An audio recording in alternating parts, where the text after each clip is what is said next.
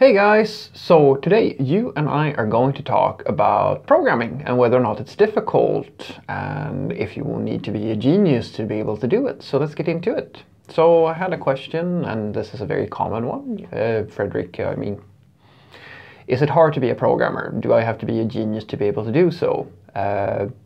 So the quick answer is no. But it also depends a little bit on your definition of what it is to be a genius. You see, the thing is, programming is not easy. I will just say that immediately, depending on what you mean by easy, but I think that by pretty much everybody's definition, we can agree that programming requires a fair amount of effort to actually get good at. There's not much in terms of shortcuts that you can take. I know that there's a lot of popularity around this idea that you can take a boot camp and then you know how to program. And I will just give you the truth about this, guys. Yes, you will learn how to write some code by taking a 3-month or 6 months or even like something like that bootcamp, but the differences between your skill level and that of a professional is going to be massive. It's no different from a person claiming that they can train you to become a lawyer or a doctor or an architect or something like that in 3 months. Absolutely nobody masters programming in 3 months. I'm sorry to say, it's that simple. But it is possible for an average person to become a programmer, and because the thing is, guys, if the only people who we have tons of programmers. We still need more, but we have quite a lot of them.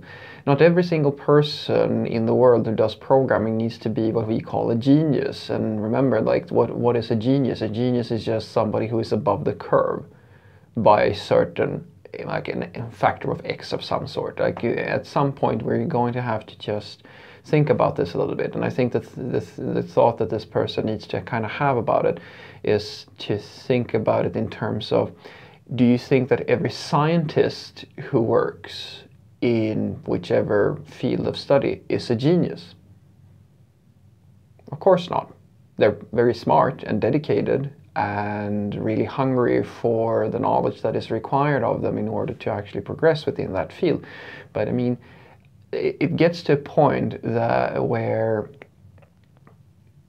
like, this idea that certain professions requires you to be some type of superperson is true to a point, but I mean, there's always a range to every profession, guys. I mean, not every single person in the world who does sports is going to be the winner in the Olympics. There's more people practicing things that are of an elite nature. I'm not saying the programming necessarily is elite, but it is a higher level of education. It's not something that you will just learn from, it requires effort to get good at it. Just as getting into really good shape requires a lot of effort. Some people, and I mean, this is the thing, some people will have to work harder to get into shape, as an example, than other people. Does that mean that they're like the people who should just give up? Of course not.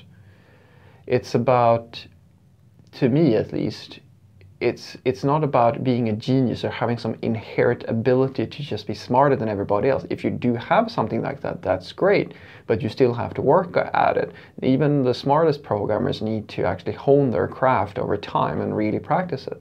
So no, you don't have to be a genius to learn programming, but you're going to have to invest quite a lot of effort in order to get good at it. That I can promise you. Nobody learns this stuff by just existing or by an inherent ability.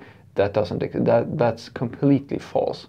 So it's I'm pretty sure that that's where we are going to leave this. So what I want you to take away from this is that no, you don't have to be a genius to become a programmer. It's actually the main reason why I didn't start as a programmer much earlier than I did, because I was convinced that I had to be a genius, or that I had to be very academically inclined or things like that to actually start writing code. And to a point, it requires you to be able to focus and logic and all of these sorts of things, right?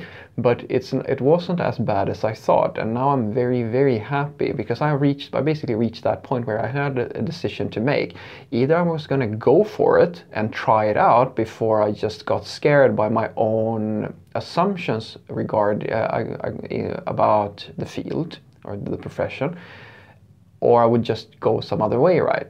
And I just had that decision that I would rather just give it a real honest try, do my best and fail, than just let some fear of not being smart enough keep me back from at least trying. And I suggest you do the same thing, because I'm pretty sure that you're going to find that it's going to be challenging, but it's not beyond you. Have a great day.